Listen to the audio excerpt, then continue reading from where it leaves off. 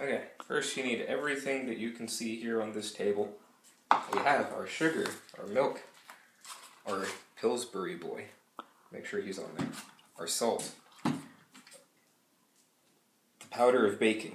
And then we are going to need, both of these are half cup, but I separate the two for reasons, because I'm picky. So, now, first thing we want to do is crack the egg and put it in the bowl.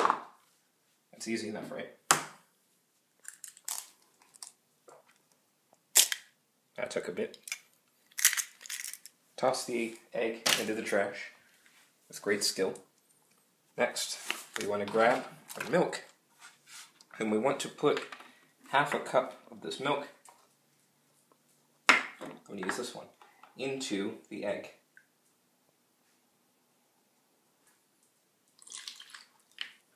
Put it into the bowl and mix it around. Just swirl it in there, mixing in two things until they turn into some kind of weird combined color. Shouldn't take too long, actually. Okay, so once we're done with that, we are going to add in our more solid stuff. Start with the flour. Take the flour, take half a cup of it, and just drop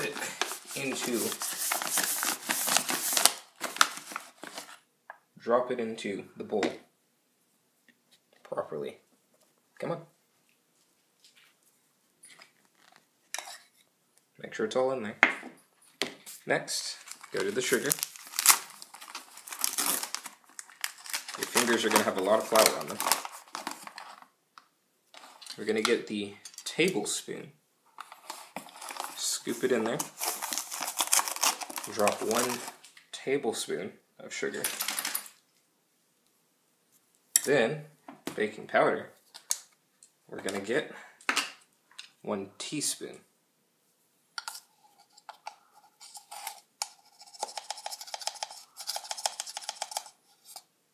One teaspoon. Finally, to round it all off, we are going to get our baking powder, not baking powder, our salt. Now, how salty do you want to be? In my case, I'm going to use a pinch.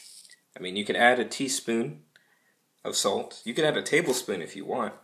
One time when I was in 3rd grade, I added half a cup of salt because I thought it said half a cup of salt, but it said half a cup of sugar. And, yeah, that was pretty horrible. So you want to mix it together. I would say beat it until you still see lumps. You would like to not overmix it. It's better to undermix it than to overmix it, because if you overmix it, the pancake just comes out looking really flat and sad. Trust me, I have made many flat, sad pancakes. Now, we want our pancake to be happy, and happy is lumpy. But not too lumpy. If you make it too lumpy, you'll just have an undermixed thing that tastes like egg in some parts, and tastes like salt in others. Just mix it up well. We should be about getting there. One thing to make sure is that all the flour is mixed in, because it will sit at the bottom, so like kind of curve around the edges there to scoop it up. See, there's some right there. Make sure you're not leaving any flour in the mixture, because you don't want to bite in your pancake and get some flour. Okay, I think it's about done. Notice how there are still lumps. You can especially see it when I scoop it out on the fork, the lumps go right back in. So now we plug in the rice cooker.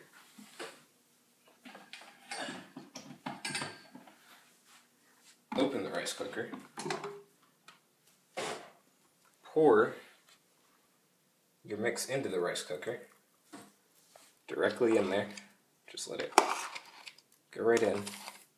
Not all of it's going to go in, of course, so you got to just kind of scoop it around. Even if you don't get every bit of it in, that's fine. Okay. Make sure it's flat on the bottom of the rice cooker. If you can move it around like that until it's all level on the bottom. That's the rice cooker. For mine, I push down on cook. I walk away. Once it's done, it'll change from cook to warm. Those are usually the settings. Once it gets to warm, we'll do another thing. We're going to take our fork and we're going to stick it in, make sure that nothing comes out.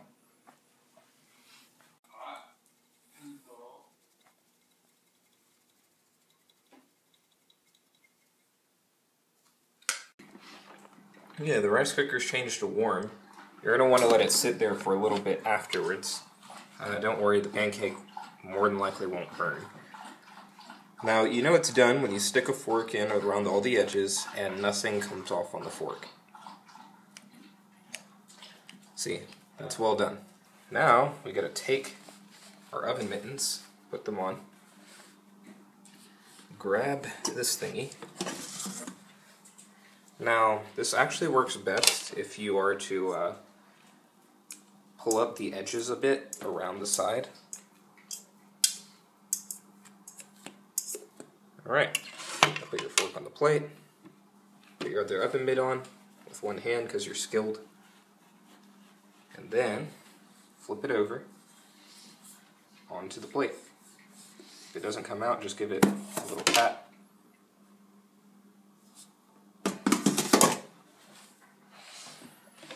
There's our pancake, kind of folded in half there. Should be light, fluffy, and it has its own little interesting pancake texture. You just got to try it out.